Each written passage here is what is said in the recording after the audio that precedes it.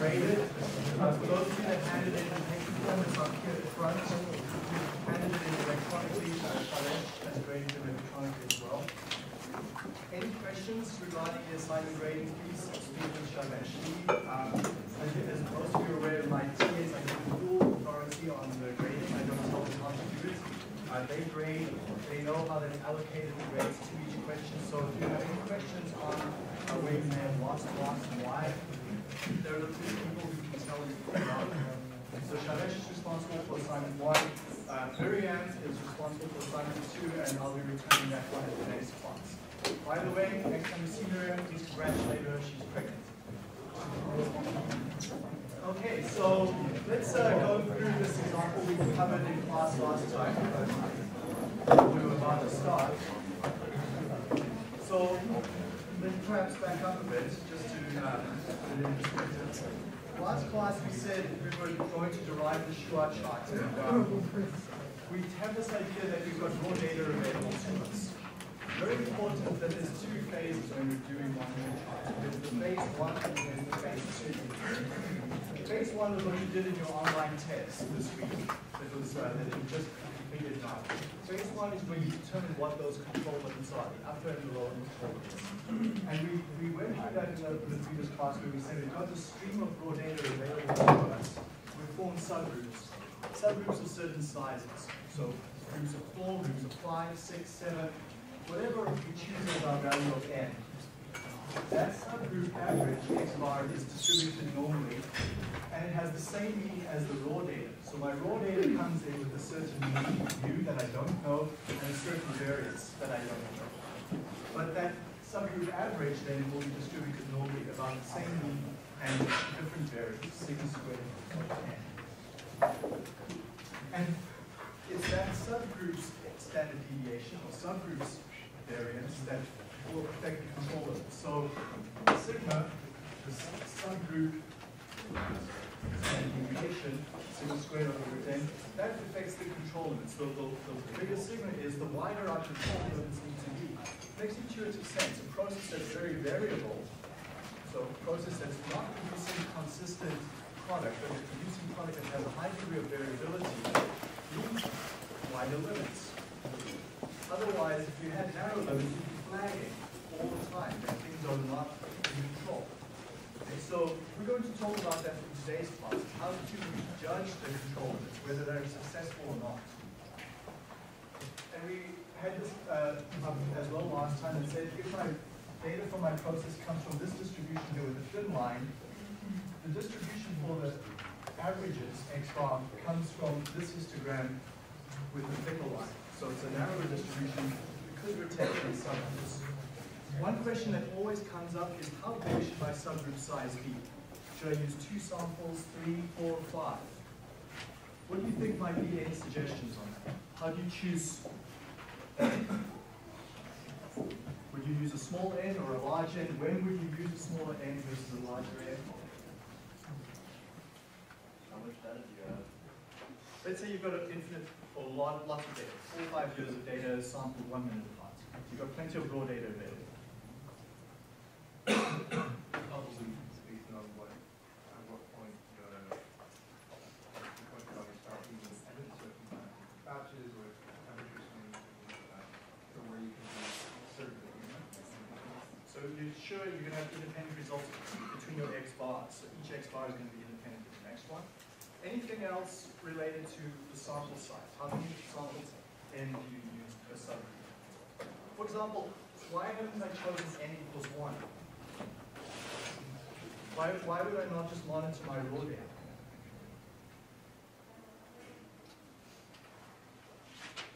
So here we've seen, and in the table we've seen here that n, you set up these equations that starts at 2. So in other words, I'm taking 2 samples and averaging it. Why can't I just plot my raw data and between the control limits? What's the advantage of using 2 samples?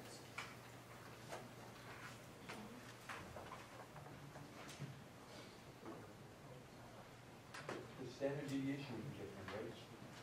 Standard deviation will be different for sure with 2 samples, but it will also change with 3, 4, 5. Standard deviation will adjust.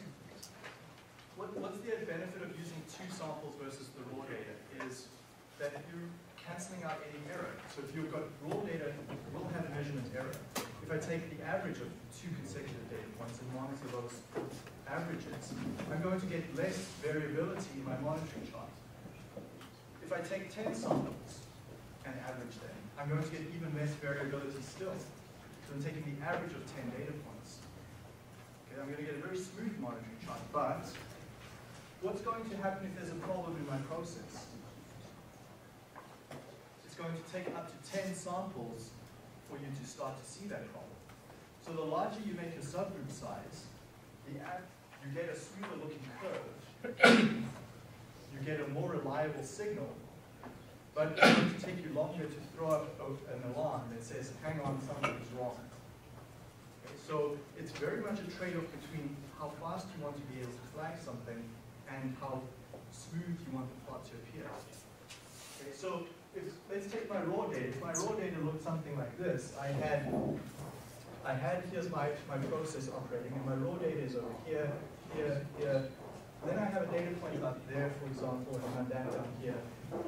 If I use subgroups of size 2, the average of those 2 points is going to be that square over there.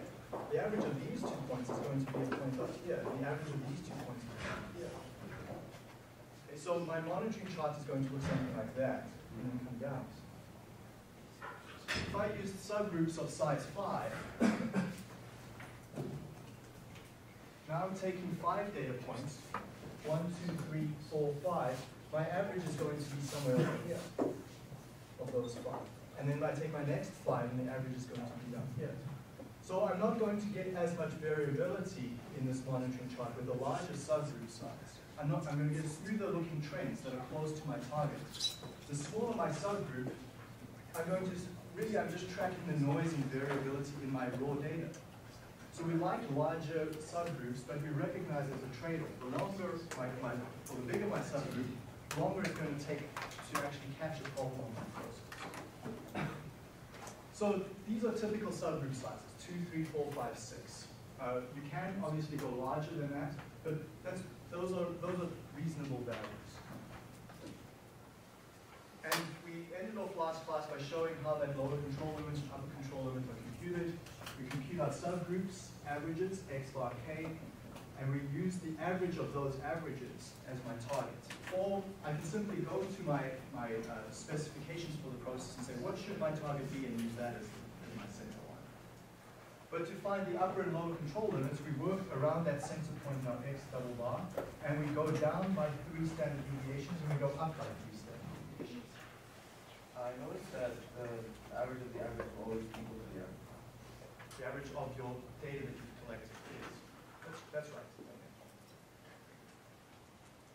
So there's a number of ways of specifying it. You can use the median, you can use the average of the averages, the average of all the data. So finding the target is the easy part. The harder part is to find what those upper and lower control limits are. And those are always set to be a certain number of standard deviations above and below the targets. So here's an example then where we take these raw data points and we can compute x bar from them. So here's five values. I've used a subgrouping of 5. X bar 1 is 257. I calculate the standard deviation. I can then plug that into the formula. I take my next subgroup size, calculate x bar and s, and go through that procedure. Here's for this given data set, I've calculated x double bar and I've calculated s bar, and you can go and compute the upper and lower control limits. So that's what the next slide shows. Let's just go there. The next slide shows take your x double bar, go down 3 standard deviations, go up 3 standard deviations. That's the 9.28. The 0.94 is that AN correction term, and root 5 is the 5 of something. So that gets me upper and lower control limits to 2.5 and 2.4. But if I go back to my data, I'll see that there is one of the subgroups, 253, that exceeds the control limit. So 253 exceeds this value of 252. Here it's shown up here visually. Let's just go back to the raw data and see where that comes from. So over here there must be a value 253.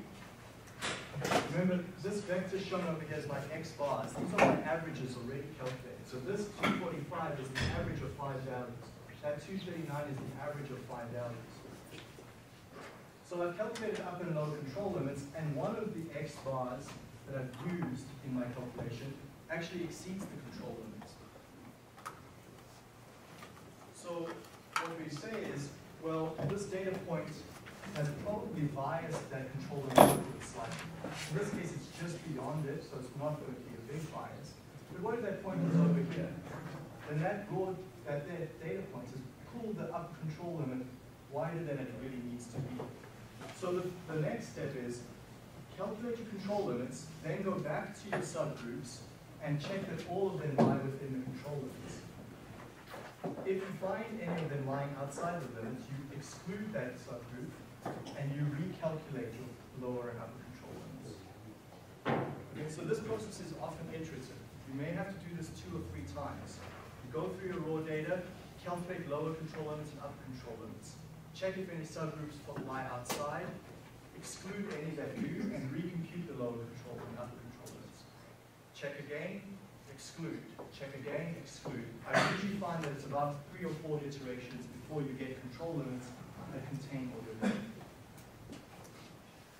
So that's the standard approach. And in the next assignment, you will have an actual data set from a company and get a chance to calculate those control limits.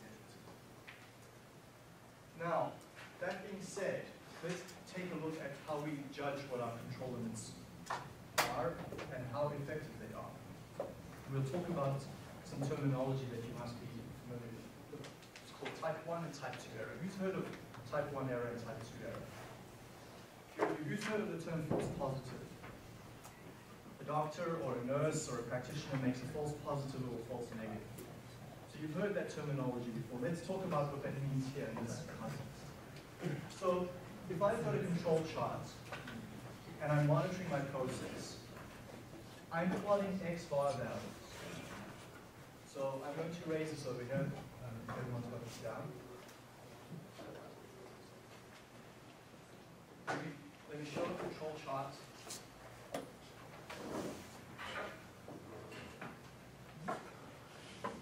And I've got my upper and lower control limits.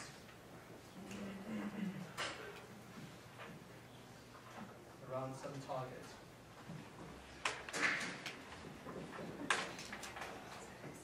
And we make the assumption right now that everything on my process actually is well behaved. So I am in control. And I'm plotting x bar. That's x bar at a certain time, and then I plot x bar at another time, x bar at the next time point, and then I get an x bar down here. So I'm outside my control limit. But let's say we know the truth. For some reason we know the truth on our process, and we know we're actually operating just fine. However, I record a data point outside that limit. That's called a type 1 error. So my process is in control, but this data point x bar falls outside the limits. These limits are statistical limits. There's a certain probability that we will see this even with good operating data. And that's what's easily computed. You can calculate that limit that you've got a chance of 1 in 370 of that happening, if you're using plus or minus 3 standard deviation limits. So we call that alpha, and in this case alpha is equal to 0.0027. That's the probability of seeing that sort of event occurring, 1 in 370.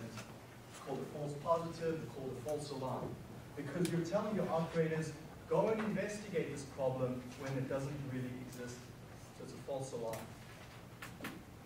If you were testing for diseases in a laboratory, you take a blood sample and you may be checking for a blood-borne disease, and you tell the person, you know what, you have disease something or other, but they really don't. You've created a false alarm. Okay? It's a false positive. You've made the person think that they have the disease when in fact they don't. Or if I was monitoring my process, I reject that product that I've produced. So I produced this batch of material, and I say, well, it's outside the limits. I throw that batch of material away because I'm not prepared to ship it to my customers. It's called the producer's risk. Me as the producer, I've thrown that away. Let's take the next case, a type 2 error. So a type 2 error occurs in the opposite way. So here, let's say we were in control. And now let's say we're out of control. So my process really is operating abnormally in this instance on the right-hand side. So an out-of-control observation is an observation that's inside the control limits, even though my process is operating abnormally. Okay, so when we're out of control, we want to see our points lying outside the limits because we're abnormal. But if my point falls inside the limits at that instance, I'm saying I've made a type 2 error. So X bar is not stable, but falls within the limits. This is called beta. So we'll talk a bit about beta, but it's called a false negative. So it's when you take that blood test and you tell the person, you know what, you're all clear, go home, and you've got nothing to worry about. But that person has HIV or TB or some disease, and you told them, don't worry about it, you're all clear, you're fine. Okay, so there you made a false negative. This is the case where if I ship this product to my customer, they use it and it messes up their processes, or it create some negative outcome for them, or this product is totally unacceptable for them to use. So it's called the consumer's risk. The consumer's accepted that product that you thought is in control, but is not really. So those are type 1 and type 2 errors. And very, very apparent from this discussion is that it's asymmetric. This risk is not evenly distributed. Okay. So clearly the example of diagnosing someone whether they have a disease. Which is more preferable? To be told you have HIV when you don't, or to be told you don't have HIV when you do? So it's very much an asymmetrical risk. Which is the preferable? To send someone to jail for 10 years because they're innocent, or to let them go free even though they're guilty? Which is preferable?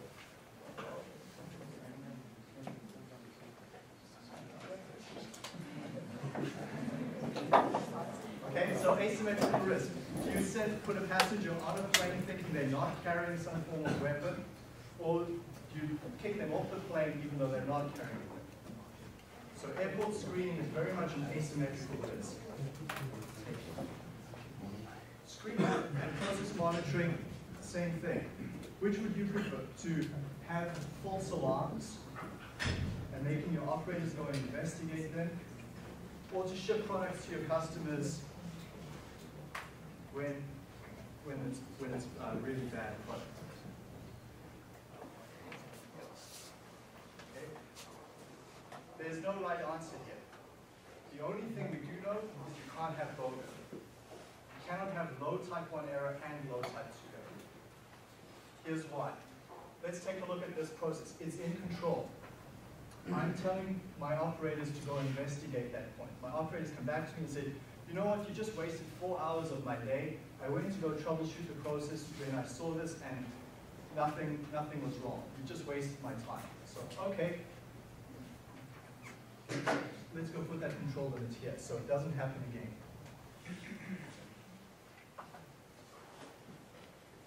So I've just gone and made my control limits wider. Was that a sensible strategy? What's happened to my type 2 error?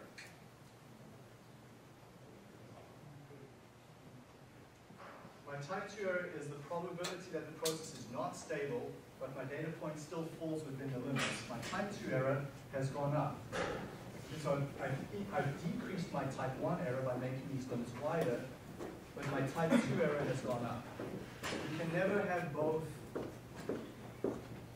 maximized. You trade one off versus the other. Never ever can you get both low. So let's take a look a bit at type 2 error, just understand that visually as well. So here's my process, the black line, and the lower control limits and the upper control limits, these vertical lines. So that's the usual derivation. Now what's going to happen is, let's assume my underlying process has shifted in some way. And it's shifted so that it now follows the dashed red distribution. My process has shifted upwards. I should be operating at a target of 6. It's moved up by what we'll call delta times sigma. Sigma is the standard deviation of the process originally, so whatever that standard deviation was, and it shifted up by delta multiples of sigma.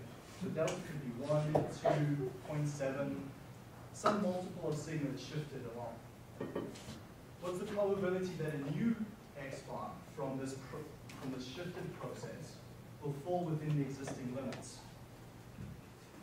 So what's the probability that a new data point will fall within my existing limits? So what's the probability of making a type 2 error? As shown in the answer, it's 1 minus the shaded area. So my new process is going to follow this red distribution. I'm going to get some portion of my new observations falling outside my control limits and correctly flagging that my process has shifted. But still, the vast majority of my data points from the shifted process are actually going to still fall within my control limits that I had from before. So beta then, the probability of making a type 2 error has decreased, but there's still a sizable fraction here. I'm still going to have a substantial amount of my process showing that nothing has gone wrong. We're still within the control limits.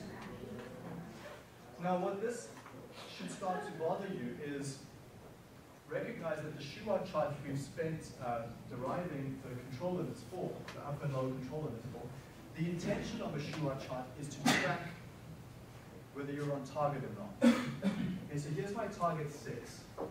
That's the intention of the Shewhart chart, is to make sure that I'm at 6 or within a certain tolerance. Here I've gone and shown my process shifted fairly substantially. It shifted almost by, if this is 1, 2, 3 sigma, it shifted by about 2 sigma here. But I'm still getting a substantial amount of my samples lying within the upper and lower control limits. What this should indicate to you is that a Shewhart chart, even though it's designed to track that you're on target, does not do a very good job of it. The Shewhart chart will successfully flag if this red shift was dramatic, like if I'd gone from a 6 to a 10. Absolutely, then the majority of my signal would show outside the limit. But small shifts in your process, very small adjustments, will not get flagged by a Shewhart chart. The Shewhart chart is incredibly sluggish at picking up small shifts. And we won't go through the details. This slide here is very much for 600 level students, but it shows how you can compute what that probability is of not raising your alarm based on by how much the process is shifted. The key thing that you have to get out of this, though, is that the Shewhart chart is not good at detecting small changes in location.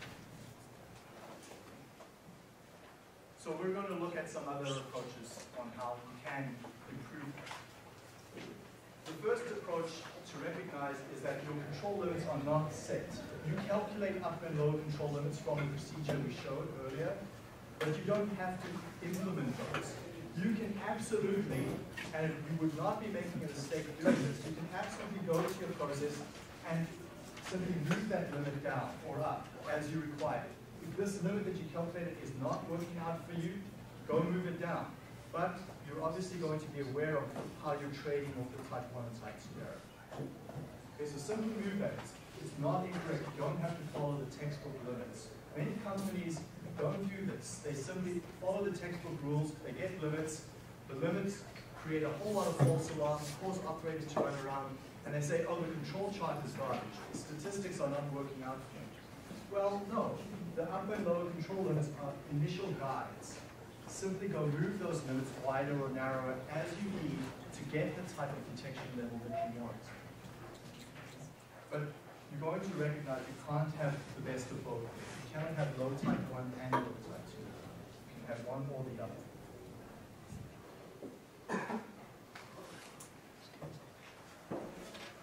The other thing you can go do on a control chart is to try and track small shifts is the following. These are called Western electric rules. And these are additional rules that you go and apply to your process. These rules say, well, my normal rule is if I'm outside the limits, I flag that an error has occurred, and I go and investigate. But the Western Electric rule says, well, hang on, if my process has shifted, and let's assume my original process was here, so this is the histogram for my original process, centered at the target. Let's assume that at this point in time, my process goes and shifts so that the histogram moves down. So what's going to happen is my process has shifted, so it's now peaking over here. So I've experienced a shift. What will happen is that as I start to monitor these points, I'm going to get a point here, here, I might find one there, here. I'm going to get a lot of my data points lying below the target line. So here's my original target line. I'm going to start to see this sort of behavior. My process is still within the control limits, still between upper and lower control limits, except I'm going to get sequences of data points which are all one side of the target. Instead of the usual, which you have points evenly distributed above and below the target. So when you have this shift in the process, you'll start to observe the process tracking more to one side than the other. And here are the rules of thumb. It says, raise an alarm if you see 2 out of 3 points lying beyond 2 sigma, or 4 out of 5 points lying beyond 1 sigma, or 8 successive points on the same side of the center point. Any one of those additional rules will also raise an alarm. So you don't have to wait to see the point outside the limits.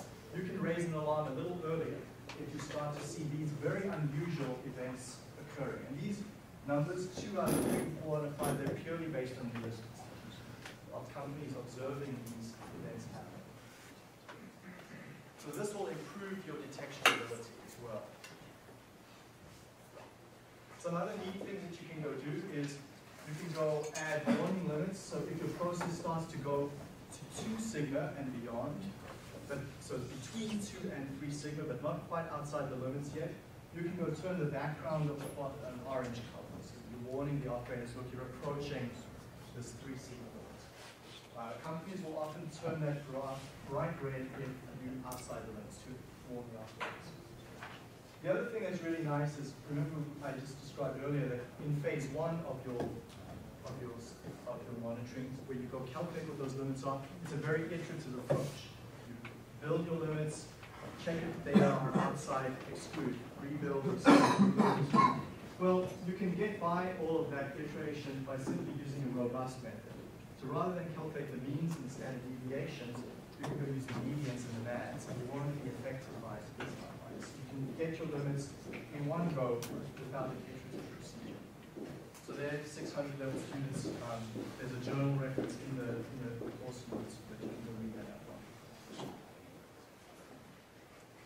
Now, one final point before we look at some other control charts here is let's take a look at what happens when you're monitoring correlated variables. This is a critical point. Remember phase 0? What was phase 0? Phase 1 is where you build your monitoring chart. Phase 2 is where you use it online. But phase 0, select your variables. And what was the guidance on selecting variables? Critical to quality variables. Now, companies have the following policy.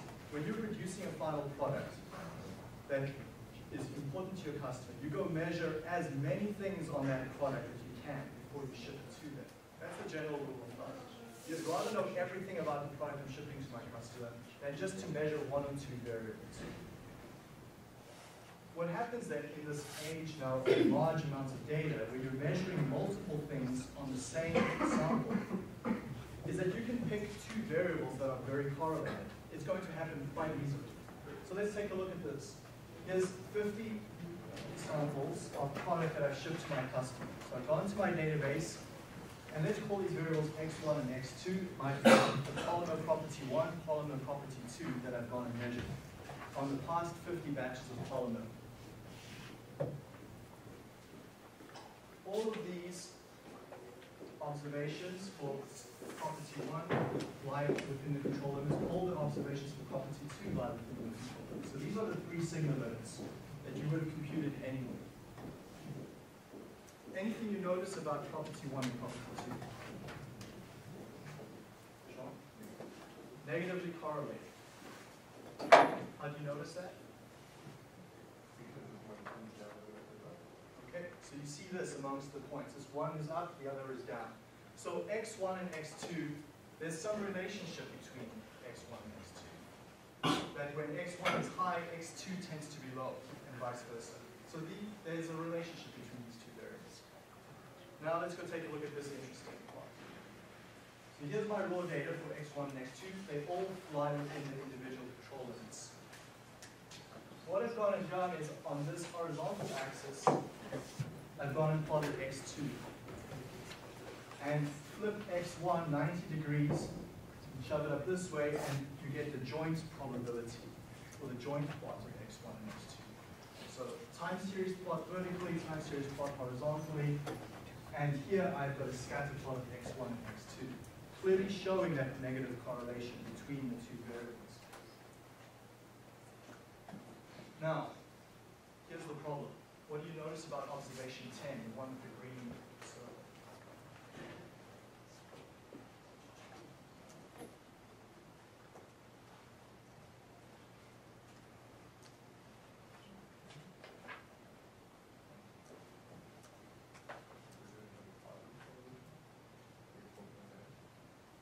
So observation 10, Sean says both went down.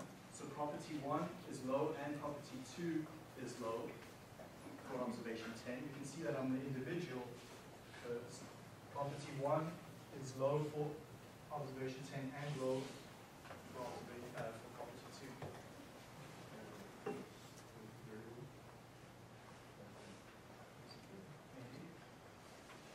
Here we see this ellipse that I've drawn here. So I'm plotting x1 against x2. We see our scatter plot. All the other 49 observations tend to form along a line there. They form that negative correlation line.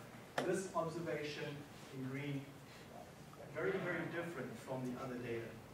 Okay, very clear that it stands out as being different from the other two, than the other 49 observations. But individually, it falls within the control limits. This product, if you ship it to your customer, it's going to ruin their machine. Or it's going to produce product that they cannot use. They may not even be able to melt it in their extruder. Or it may create a product that has a very different color than what they normally produce.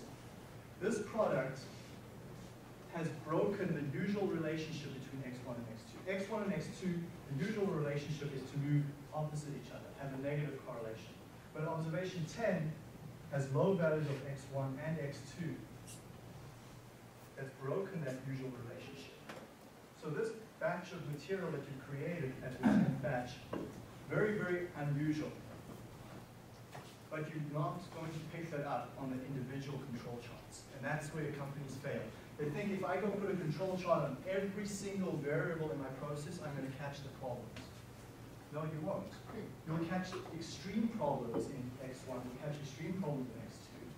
But these subtle relationships where x1 and x2 have some form of relationship, in this case a negative correlation, even though both are individually within their control limits, jointly, this ellipse forms the control limit. This is the elliptical limit for x1 and x2 jointly.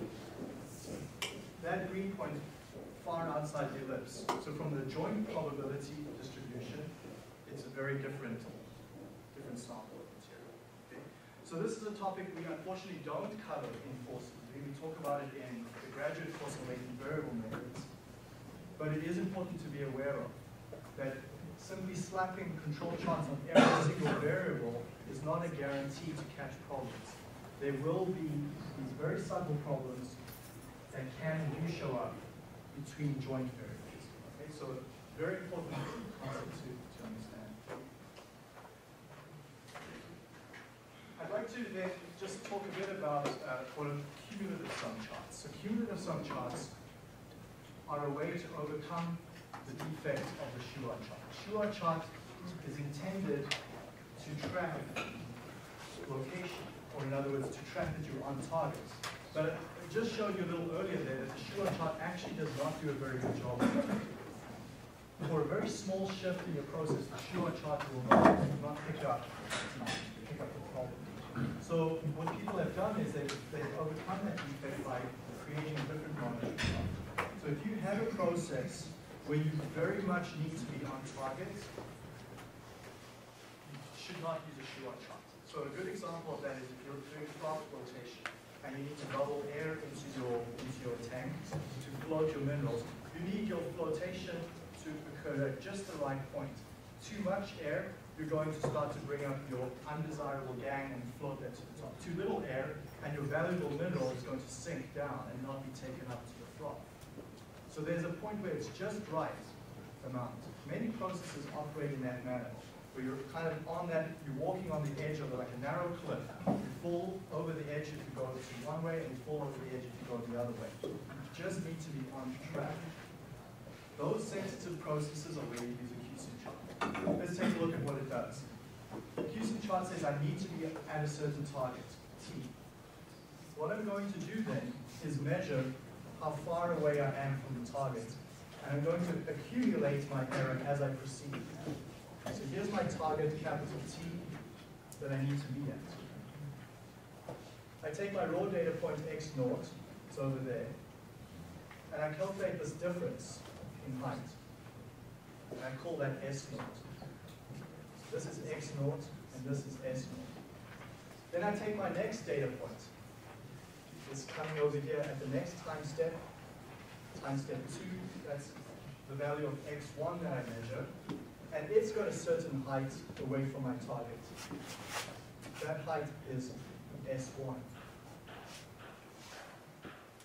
What a cumulative sum chart does is it monitors these heights and sums them up. So the first time I was in deviation by a small amount, at the next time point I had a lot of deviation. What the QSUM chart will show you is this deviation plus that deviation. Then at my next data point, x3, maybe I'm only this far away from target. Sorry, S2 is, okay, so it's x0, x1, x2, that's S2.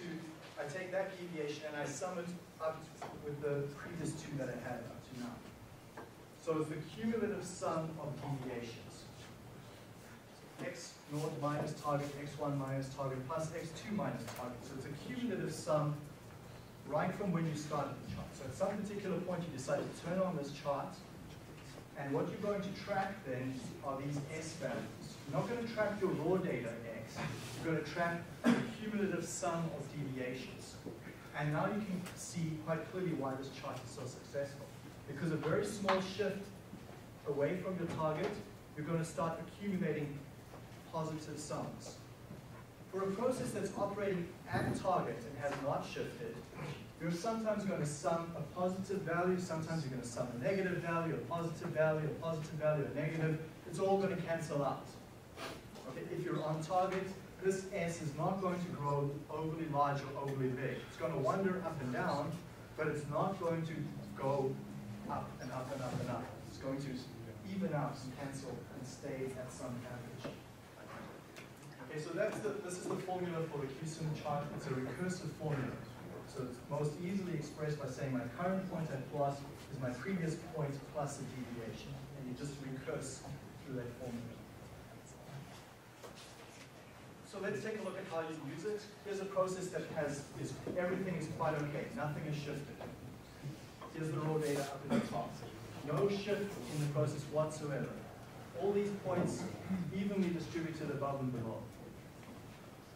If I plot the cumulative sum, this is what it looks like. So my first deviation, I'm right at the target, I'm 0. Then I'm above, I'm going up a little bit, and I just keep wandering around. The fact that you trend away from 0 is quite okay. The cumulative sum will not hover around 0. Over the long term it will, but this plot will often travel up and then travel slowly down and keep wandering around. So obviously the question is, well, how do we know that a problem has occurred? How do you know when it's wandered off too far? Well, what we do is we don't actually monitor where this curve is. What we monitor instead is the slope of this curve. And that's what this V mask is. So we create a little mask, and my monitoring is how steep the angle of that V is. So I make my V very broad, so a very broad V. I'm going to capture all my data. If I use a very narrow V, I'm going to start to find alarms. So the fact that at this particular point in time, this arms of the V enclose all the black points means I'm okay. Nothing has gone wrong. So as long as my V encloses the data, these S values, I'm okay. Let's take a look at what happens if a small shift occurs. Take a look at the plot now at the top of the board. So this is going to be important. You see how subtle a QC chart is. This is nothing is wrong in the process. The next slide, there's a shift that's occurred. The shift is barely perceptible to the human eye. The shift has occurred here at time 150. Okay, now let's take a look at what the QC chart looks like.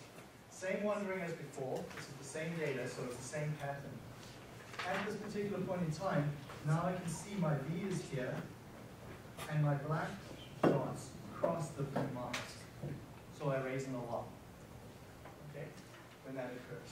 And in fact, if this V mask was to be moved further back here in time, those black lines would also cross.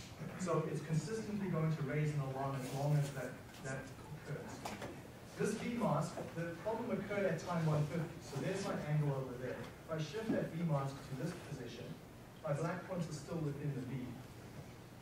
The alarm is only erased at this particular point in time. So it takes about 20, 30 samples before the alarm is raised. The problem occurred at 150, the alarm is caught at about 180. So it takes about 30 observations before it actually alarms. Before you've built up enough cumulative sums to say, hang on, the slope is rising steeper than it normally would. Okay?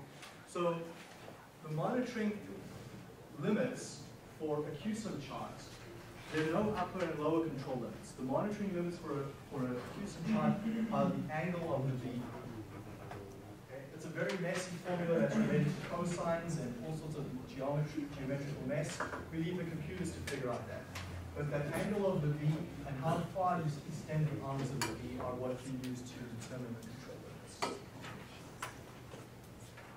Okay, so there's the type 1 and type 2 error trade-offs can be set by the angle of the V and distance. We will never, I mean, previous courses we teach, we're going to the derivation of what theta the angle needs to be and how long those arms need to be. Let's not deal with that. The computers take care of that very successfully.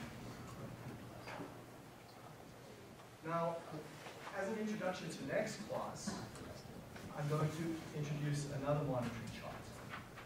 So we've looked at two extremes right now. We've looked at, let's take a recap here, Shewhart chart. The Shewhart chart uses a set of observations. So let's take 5. N equals 5. I take 5 data points for my process. I calculate the average. Then I go another 5 data points and calculate the average. This second average I've calculated has no relationship to that first average. The next set of 5 data points I calculate, compute the average, no relationship to the prior 2. What we say then is that the Shewhart chart has no memory. The current data points on the Shewhart chart is totally independent of the previous data points that have shown up in the Shewhart chart. A QSIM chart is totally the opposite of the Shewhart chart. The QSIM chart has infinite memory. The Shewhart chart is a recursive formula that keeps summing up and summing up and summing up all the way back to time 0. So your data point down here, all the way down, S5000, S whatever, in the future, is definitely a function of S0, S1, S2, S3. So a QSIM chart has infinite memory, all the way back to when you initiated the chart. Shewhart chart, no memory whatsoever. Is there a point at which you reset the number? Yeah, so a QSIM chart you will typically reset if the event has occurred, you've gone and detected it. You say, okay, we sorted the problem out, let's restart it again. Is there any way you can do it beforehand? Or you can do it beforehand, but while the event is still occurring, Well, like, after you measure for No, as long as you're within the mask, because it's the mask's angle that's the important part. So it really doesn't matter where you reset it. In fact, I can start my chart. I don't have to start at 0. I can start it anywhere, because it's not the absolute height on the y-axis that's important here. That has absolutely nothing to do with it. It's totally the angle of that line that's going to change the line. So CUSUM chart cases normally set it periodically, but and most typically after an annual set. So I want you to have that in mind, that the Shewhart chart has no memory, the CUSUM chart has infinite memory all the way back to time 0. Well, let's see if we can get some middle ground going, and that's what the moving average charts are about. So a moving average chart does the following. It says, let's kind of smear our memory a little bit. I take my data points here, and I calculate x bar 1. In Shewhart chart, we jumped all the way over and calculated the next x bar, and we jumped all the way over and calculated the next one. Well, a moving average chart does that, kind of, but it doesn't jump quite as much. It only jumps by 1 time unit, still uses the same subgroup size, and calculates x bar. X3 then moves by 1 unit over and calculates x bar. So there is a relationship between x3 bar and x2 bar. But if I was using subgroups of size 5, there's not going to be any relationship between x bar 20 and x bar 1, because they're so far apart in time. So there's some middle ground here with the moving average chart. So a moving average chart we can represent mathematically as follows. X bar at any time t is equal to the average of the samples in my subgroup. Well, what is the average? The average is where you sum up and divide by n. Let's take a look at that. Another way I can write that mathematically is to say, here's my raw data points divided by n, plus my next raw data points divided by n. And so up to my nth data points divided by n. So I'm creating a weighted sum of n data points where my weight is 1 over n. So every data point has the same weight of 1 over n. So if I was 5 data points, that would be 0.2 multiplied by that raw data, plus 0.2 times the next raw data point, plus 0.2, till I've summed up over 5 data points. So a moving average chart uses weights where every raw data point has the same weight of 1 over n. What we're going to look at now in the next class is the exponentially weighted moving average, where I give exponentially declining weights to all the data. So this point over here, xt minus n, is further in the past than xt minus 1. This is only 1 time step ago. This point over here is 5 or 6 or whatever n time steps ago. It makes intuitive sense that we should give more weight to the most recent data point. So rather than giving equal weight of 1n, 1n, 1n to every point, I can say, let me give more here, slightly less, and decline exponentially to almost essentially 0 weight further back in time. So we're going to look at that derivation and an example. N always 5 or N is whatever you choose to subgroup.